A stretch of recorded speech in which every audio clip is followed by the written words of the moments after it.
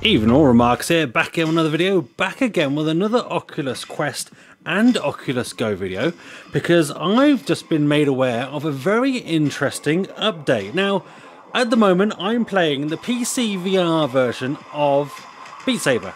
So not the Beat Saber in Oculus Quest, this is the PC version streamed to my headset. So what you're seeing is exactly what I'm seeing. It works pretty well. My PC and my headset are on the same Wi-Fi network, 5G. But this isn't done via ALVR or VRidge, which are the two known platforms at the moment. This is done via Virtual Desktop. So if you didn't know, Virtual Desktop is a platform on the Oculus Go and the Oculus Quest that allows you to control your PC remotely. So you can control it within the same headset on the same Wi-Fi network, but you can also control it sort of remotely. Literally, if you're in a coffee shop or someone else's house and your PC's on, you can still sort of dial into it and control it. And they've now released an update that allows you to play PC VR games like ALVR allows you to do, but within Virtual Desktop. So you might be saying, well, what difference does that make? Does that make any proper difference to this? Well, let me show you. So I guess the good thing here is if we hold the Oculus button down on the left-hand controller, it brings up the menu for Steam VR. And it was really easy to set up. So we can kind of turn this off, exit VR, and that should kind of kick us back to home. Here we go. So now I'm on my desktop. So this is my Virtual Desktop within Virtual Desktop app. And you can grab your kind of window with the kind of grip buttons, move it where you want, make it bigger, make it smaller, do all that sort of good stuff. If you press the sort of menu button on the left-hand controller once, you can see I'm connected to my PC at the moment, 5 GHz website, getting 866 megabits per second, and at the moment it's running at 16 megabits per second video streaming. I think that goes up to about 40 or 30, and I've locked it at the moment to 60 frames per second. So there are some settings. You can go into different environments, so we can jump into a computer room and have our own sort of little computer room. It's full 6'd off, so you can kind of do all your moving around and wandering around and whatever you want to do. So if you want to, I like these, well, actually you can choose sort of anything. Like you can go to an auditorium here. That's pretty cool. So I'm controlling my PC from here. There's no kind of social aspect to this, but I guess the great thing is you could be dialed into Discord, sharing your Discord screen with other people if you really wanted to. But let's change back to a void. So yeah, look, so I can move my screen around, do all sorts of cool stuff. I can control my PC exactly as if it was a real PC. So, you know, click on the start button, I can grab things and move them around. I can right click on them by clicking the, what is that, the B button? And I can do all that sort of good stuff. So you install this Virtual Desktop sort of little mini application, which is in my desktop over here. Where is it? There. Double click. So this is the little application that just runs in the background of your PC, and it just allows you to connect wirelessly to your headset. So the great thing is, as I've said, is they've now included a Steam VR add-on for it. So you can play normal Steam games anyway.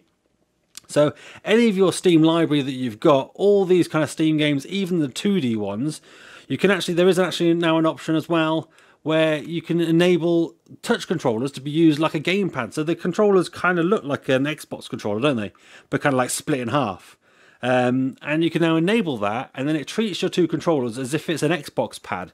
Now, it's not perfect, but it's actually pretty good for quite a lot of games, especially a lot of these kind of 2D games on PC, because they don't typically kind of function totally with an Xbox controller. They just want a controller. So you can map buttons around and all that sort of good stuff anyway. You can actually connect an Xbox controller to the headset if you really wanted to anyway. That's an option.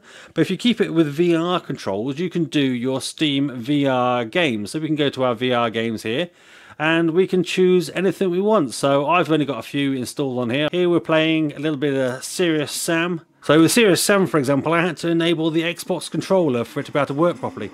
But you can still kind of bring up guns and shoot. You can still turn around. Oh, you can still sort of hunt people down, and it looks pretty good. I wouldn't say it looks as good as my Rift, for example, plugged straight into the headset. Oh, I felt like I had a duck there. But the streaming quality is quite good, and as I say, it does work over a 4G connection. So I actually disconnected my headsets from my home Wi-Fi.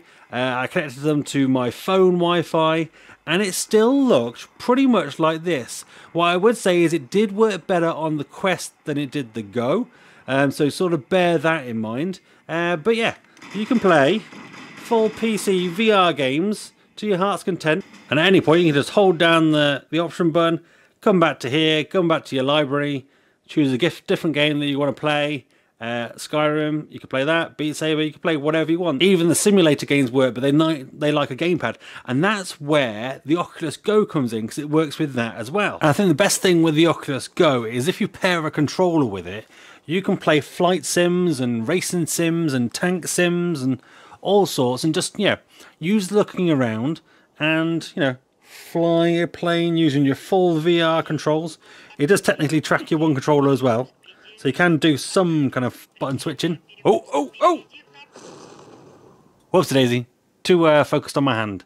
But it works quite well, and I've played a fair few games this way, and had a lot of fun using the Oculus Go as, you know, a head-mounted sort of VR unit. You can even play Beat Saber with one controller, so look, one saber, the other one's on the floor down there, and you can just turn on no fail, no obstacles. And although one-handed Beat Saber is a possibility on here, I actually kind of just prefer playing sort of expert. It's a bit of a mini game.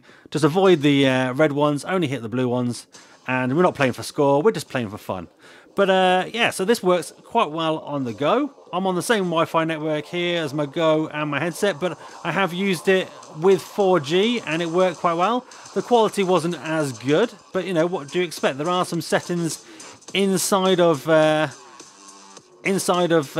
Desktop to allow you to kind of like decrease the quality and the frame rate to make it as stable as possible. But this works really well, and I'm actually really kind of impressed with it. So let me know in the comments down below, is this something you'd use now that it's, you know, the most official way, I would say, the easiest way of doing ALVR type stuff, playing PC VR games on your VR devices, whether it's the Go or the Quest, because even with ALVR and VRidge, you have to kind of insert a code and download the app separately, whereas this is built into Virtual Desktop, and at any point you can just jump over to Virtual Desktop and start controlling your PC like normal. So you could be passing across your microphone, you could have somebody in Discord with you while you're playing, you could be listening to Spotify in the background, you could be doing anything your PC can do in your VR headset, and that's exciting. I think that's awesome.